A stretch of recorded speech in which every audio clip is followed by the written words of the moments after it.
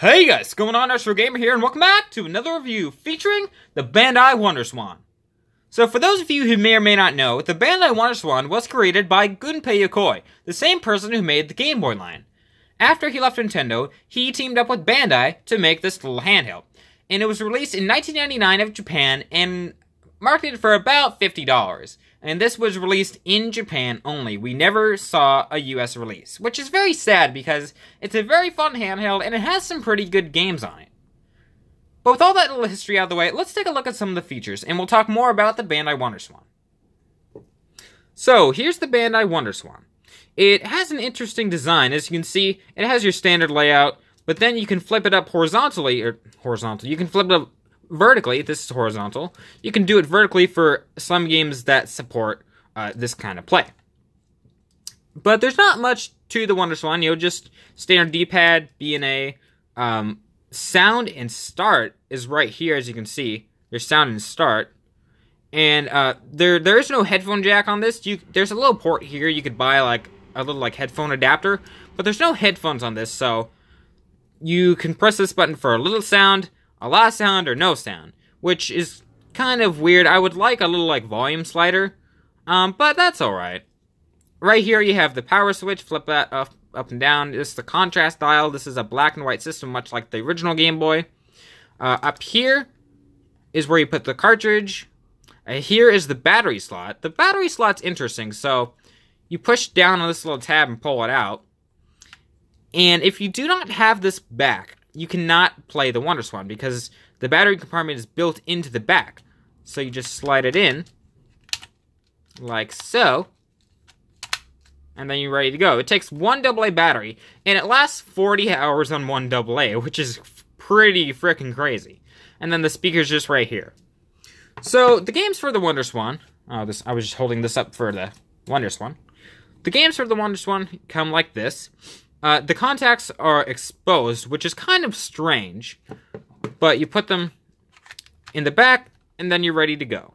And as I said, some can play this, some can play that way. This game, Beat Mania, plays vertically. And the boxes are pretty standard. They're just your average small box that you usually get with a lot of Japanese games. And it says WonderSwan up there, so you know which system it's going to work for. You can't play WonderSwan color games on this. But this is usually how it comes. You got a little card for mailing. You got the instruction booklet, which is pretty cool. I like this booklet. It's pretty big. And then your standard game with the plastic. And then pull it out, and then you're ready to go.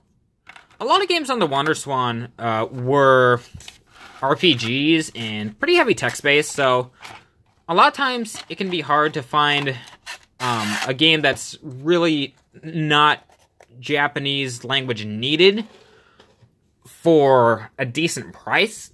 I know that they released Rocket Man, and they released a lot of other platformers and some SNK games, some Street Fighters and whatnot for the system, but a lot of times those can be kind of expensive because they aren't text-based heavy, and so those are much more in demand. But I'm going to turn in a game here, and let's see what we can do. This plays vertically like this. And then you can adjust the contrast. Press start. Yeah, so this is Beat Mania. It's just a standard rhythm game. It's not too bad.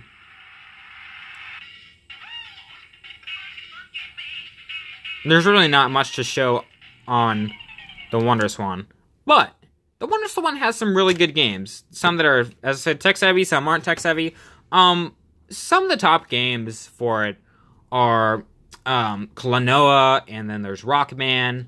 There are a lot of anime-based games, One Piece, and there's some shooters, and then there are just a lot of good games for the WonderSwan. And they're pretty cheap to come by nowadays, just the regular WonderSwan. There's also the Color and Crystal. I'd probably recommend the Crystal, because that's the best one. None of them are backlit or frontlit, so that's kind of, it's kind of hard with that, but you can always maybe mod this. You can get an attachment. And if you're looking in the market, I think it's a great purchase. As I said, they aren't terribly expensive. I got this at my local hard off here in Japan for like $16. Online, they're not terribly much more. It runs on one AA battery, and not all games that aren't heavy text-based are going to be hard to find. And if they are, like, they aren't terribly expensive a lot of times. And so, if you're looking into the market to get a WonderSwan, then I'd highly recommend it. But guys, that was my review on the Bandai WonderSwan. So guys, Retro Gamer, if you like a video, please like, comment, and subscribe. And I will see you guys back here with another review. See you guys then.